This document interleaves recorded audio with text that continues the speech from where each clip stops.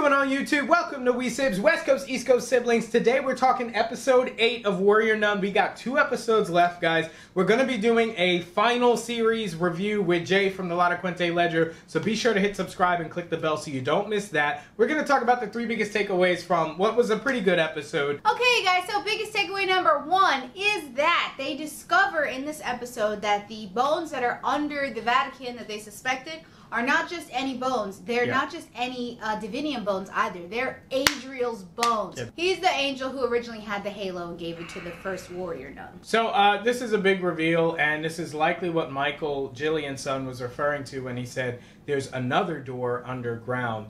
There was a little bit of confusion about that in the last episode, but this definitely clears it up. I have a bone to pick with this because here's the thing. You have a bone to pick? Maybe a Divinium bone. So my issue is, if these angel bones are the thing that is anchoring these demons to this world, right? How can the person who possesses those angel bones have complete control and power over the demons? So it just doesn't make any sense. How can an angel who, when he was alive, had to fight demons and didn't have control, how come when he's dead his bones offer complete control? Maybe they're saying they can use the bones the way that Jillian has been trying to use the Divinium. Maybe they use it as a sort of harnesser. Maybe they use the bones to make a machine to make it. But remember, the book says that whoever possesses the bones will be the demon lord, the lord of demonkind. Maybe they mean holding the bones. The possessor of the bones. Well, obviously, we've got point A and point B, and the explanation that they've given us hasn't connected the two, so I'm just offering a different suggestion.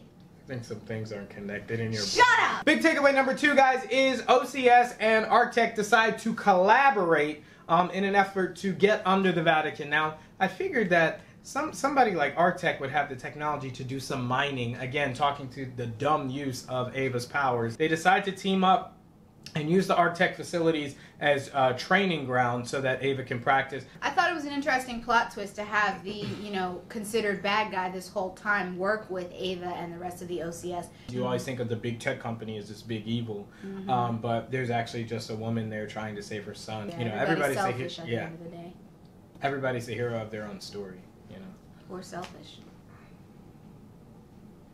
Yeah, we know that. Alright, biggest takeaway number 3. And now, okay guys, Ava makes this big speech to the Cardinal, I believe. She makes it to the team at Arctech at the end. Not the Cardinal. Oh, you're right. This is the, you're right. Do you watch the show? No, I'm thinking of the episode. Do you watch the show? Next. Ava decides that what they're going to do in order to save the world and also save all of the warrior nuns so that they don't have to deal with this heavy burden of being a warrior nun is she's going to go down there and destroy the bones, just thereby destroying her being the last warrior nun and also, breaking the harness for the demons that, are anchored. It's an anchor. Here. Breaking the anchor that harnesses the demons here. Anchor. Shut up! I think it's a little selfish, honestly, because if that halo was not in her back, she would be dead. So think about all of the other warrior nuns who would get to live this super cool, exciting life that they don't get to live. Like, she's making this choice for everyone, and it's really only been a sucky choice for her. But think about it. That's just very small-minded. If you're thinking about the big picture, if there's a way you can get rid of the demonic forces that are causing evil in the world, you would want to end that, even if it does help you and your line of sisters from the past and the future to have some kind of powers. My thing is, if, she destroys the Divinium, she's the last warrior nun. Yeah. I almost said the last halo nun. She's the last warrior nun. What happens when she dies? Will she ever die? There won't be a need for a halo. That just means she gets to keep the halo, because if it comes out of her back, she dies.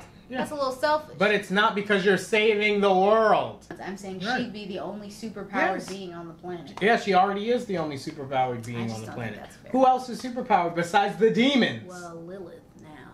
Lilith is got some kind of demonic forces in her, which was already revealed. Anyway, guys, that's going to do it for our 3 biggest takeaways from episode 8 of Warrior Nun. Let us know what you think down in the comments below. Also, subscribe and click the bell. Be sure to subscribe, guys, so we can build this community as we get ready for the season finale, which we'll be reviewing with Jay from the La Quinte Ledger. So definitely hit the bell so you don't miss when that comes up as well. So be sure to check out the La Quinte Ledger as well for more great content. Also check out Sydney's new vlog.